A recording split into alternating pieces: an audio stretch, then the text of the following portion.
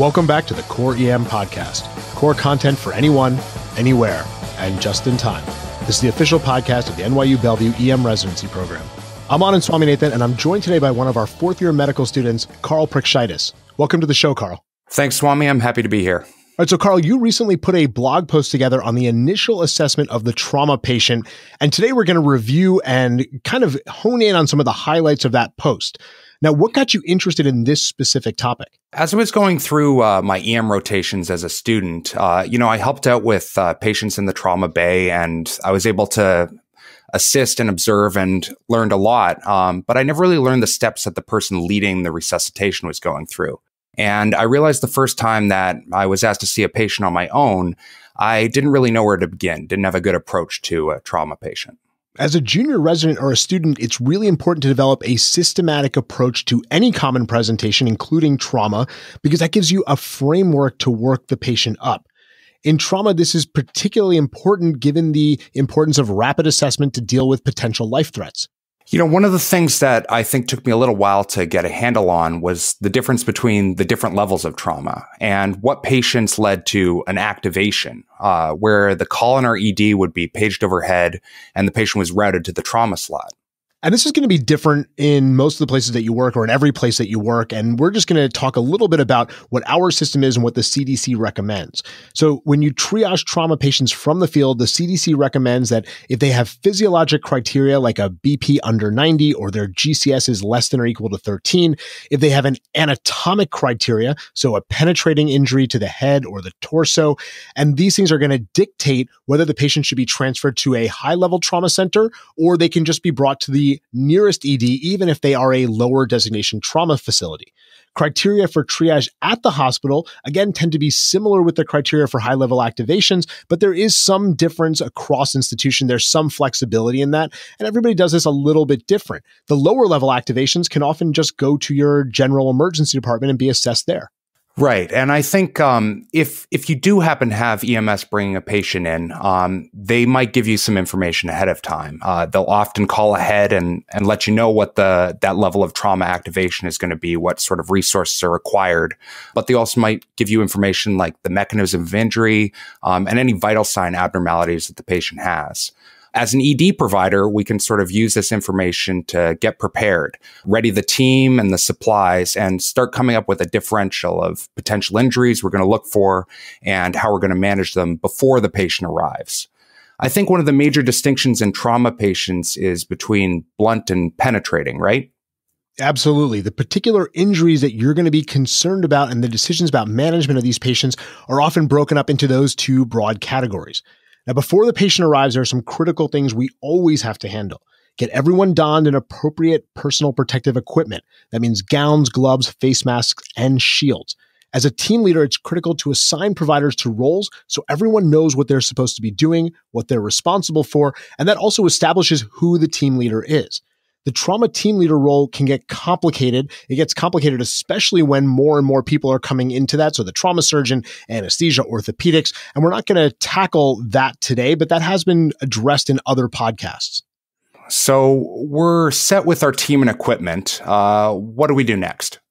Once the patient rolls through the doors, unless there's an immediate life threat like agonal respirations or massive bleeding, it's critical to allow EMS to give their handoff. Remember that EMS has been with this patient for 10, 15, 20, maybe even 30 minutes or more, depending on how long they had to transfer the patient to you. That means they've done interventions. They know something about the patient. They were on scene. So we have to keep a quiet room and allow our pre-hospital providers to give report to all the team members at one time. Once we get that report, we can start in with the primary survey. The goal of this part of the exam is to address immediate life threats. The mentality here is find it, fix it, fast. The standard approach to the primary survey is the ABCDE mnemonic. It stands for airway, breathing, circulation, disability, and exposure. I think a lot of providers originally learned this in terms of a hierarchy of importance where airway takes priority over circulation, for instance, but in reality, all of these elements need to be assessed in parallel. If the patient is hemorrhaging from an amputation, this should be addressed immediately rather than securing the airway first and then coming back to that amputation. I think a key element in assessment is developing an approach that you repeat the same way each time. It really allows you to be efficient as a provider and makes it less likely that you're going to omit a step. So starting right at the top, A for airway. We're going to look externally for any potential obstructions like facial injuries, blood, or vomit. We're going to have the patient say their name, and we're going to listen carefully for any signs of airway obstruction, any gargling or anything like that. And then we're going to do a quick assessment of the patient's mental status and determine whether they're able to clear their secretions and keep their tongue from obstructing the airway. Swami, I'd previously heard that a GCS less than 8 mandates intubation. What's the current thinking on that? That's still the general ATLS teaching. However, there are certainly scenarios where patients have a low GCS but don't require a tube, and vice versa. Unfortunately, we don't have great ways to assess whether a patient is protecting their airway. Presence of a gag reflex, for instance, is not reliable. You really need to look at the clinical picture and make a judgment call, which is hard unless you have a lot of experience. The expected clinical course is a particularly important consideration. If the patient's going off unit for CT or to the OR or to IR, I always consider early intubation because those aren't fun places to do a crash airway. So moving on to our next letter, B for breathing. We're going to inspect and palpate the chest wall for any signs of injury. We're going to look at the position of the trachea and for any JVD as well to get a picture of the patient's work of breathing. We're going to look at the position of the trachea and for any JVD. We're also going to get a picture of the patient's work of breathing overall. Most patients are going to come in with a C-collar, and you usually have to take that down in order to get a good look at the neck for position of the trachea and JVD.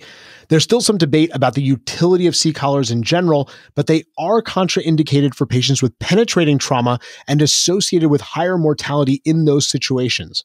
Moving on with the rest of our B exam, we're going to listen for bilateral breath sounds, and we're going to get the patient's O2 sat. Remember that the O2 sat is just a measure of oxygenation. You also want to assess how the patient's ventilating. We can do this with end-tidal CO2, which I think is pretty ubiquitous, but there are places that don't have that available. And if you don't have that capnography available, you can get a sense from observing the quality of their respirations. Now we're on to C for circulation. The major thing we're concerned about here is blood loss. So we're going to look for any major sources of external bleeding, and then we're going to do a rapid exam of the major internal compartments that a patient can exsanguinate into. An extended focused assessment with sonography and trauma, or EFAST exam, is done in most departments these days, and it can really help with identifying any sources of internal bleeding. There are generally 5 locations that a patient can bleed out into: the chest cavity, the abdomen and pelvis, the retroperitoneum, long bone fractures like femur fractures, and then externally or to the street. So something that you can't witness, but hopefully your EMS guys can tell you about. In pediatric patients, we also have to worry about head injuries, either scalp lacerations or rarely intracranially. That's a great point. I think we're often told that you can't develop hemorrhagic shock from a head injury, and to consider neurologic shock if patients are hypotensive with head injuries. But you might have to give it a second thought in your pediatric patients, considering that low blood volume. So with your circulation, hopefully you're getting an early blood pressure, and then you're going to want to continue to measure that to assess their circulation, to assess how much hemorrhage has actually happened. I think at one point I learned that if you were able to palpate a pulse at a particular location, it was a marker that a patient had a certain blood pressure. Is that true? So once again, this is older teaching from ATLS, and it was suggested that that was true, but a couple of small studies demonstrate that using peripheral pulses was inaccurate and overestimates the systolic blood pressure. Using pulses as a marker of what blood pressure you have is really no longer recommended. So we're going to check those peripheral pulses bilaterally. We're going to assess for presence, quality, and rate, but we're not going to use them as an assessment to determine the patient's volume status. That's absolutely it. And next on our assessment, we've done A, B, and C, so we're moving on to D for disability. Look for any potential CNS injuries, examine the pupils, calculate the GCS, and look for gross movement in all extremities. Finally, we're on to E for exposure. So get those trauma shears out and remove all the clothing from the patient. Once you do that, be sure to have a warm blanket on hand to cover that patient back up. And then with a team of providers, you're going to log roll the patient to assess for any injuries in the back. Now, this part of the primary survey is often combined with a more detailed examination of the back to avoid rolling the patient multiple times. That brings us to the end of the primary survey, and I know we stated this up front, but we're going to state it one more time. We talked about them serially, but in real life, you're doing these in parallel. They should all be done simultaneously. So we've covered A for airway, B for breathing, C for circulation, D for disability or CNS injuries, and we fully exposed our patient. And of course, Carl, we didn't say this, but having a pair of trauma shears is absolutely critically essential in these patients. And as a junior resident or a med student, it's probably your best friend on a trauma rotation. If we haven't found any major life threats that need immediate intervention on our primary survey, and if our patient isn't immediately going to imaging or the OR, how do we proceed with the rest of the assessment? So once we've dealt with the primary survey, the next component is the secondary survey. There are two major elements of the secondary survey. The first is a focused history, which is remembered with the ample mnemonic. And the second is a comprehensive head-to-toe exam to document all the patient's injuries. Getting a history on a trauma patient can be difficult. Patients may be confused or altered. They may have received sedating medication as part of their management.